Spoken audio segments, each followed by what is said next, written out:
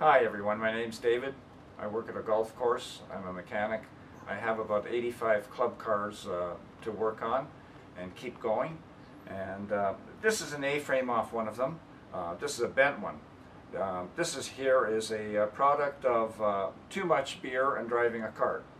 So I do a lot of these. But normally I would just replace these. I don't have a new one in my hand or another one. I'm just going to show you another thing to watch out for.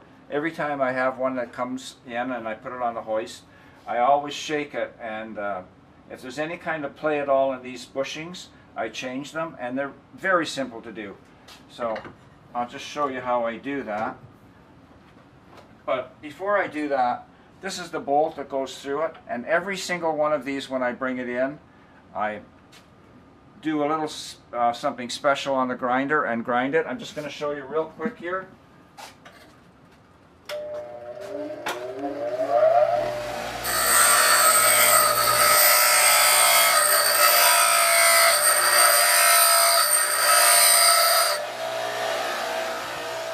I put a bevel on it, and then I go back and I put a groove on it, and the groove is like a thread starter, and it really saves you a lot of time.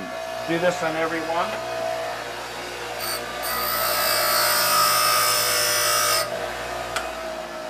Now when you go to put this back in, it'll start really easy. Otherwise it's kind of hard and you have to play around with it. And the other thing is, it identifies it for me. With 85 carts, if I ever pull one of these apart and it's never been done, I know I've never worked on that. So do this on a lot of bolts. It'll save you a lot of time. Okay, so glasses on. First thing you do, and this should only take you about a minute, you drive out the bushing.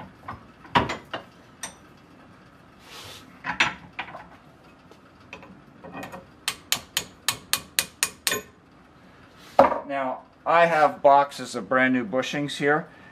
These do wear out even though they're steel riding on urethane. If there's any slop in it, throw it away and put a new bushing in. Okay? These are cheap. Now, drive out the, these are like a urethane bushing. Drive them out.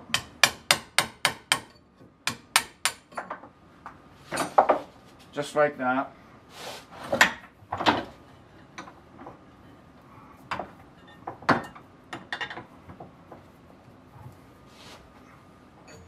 They come out really easy.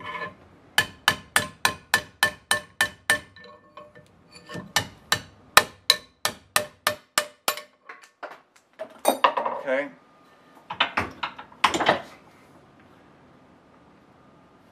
And sometimes I lubricate them.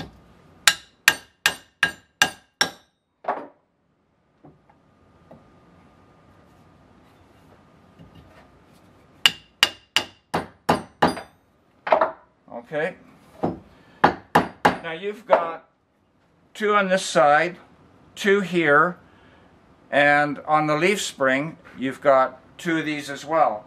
So you've got 2, 4, 6 bushings, and if they're all loose, boy, you can actually get it to move that much. Okay, so every time I have one of these come in for a checkup, go through the whole thing.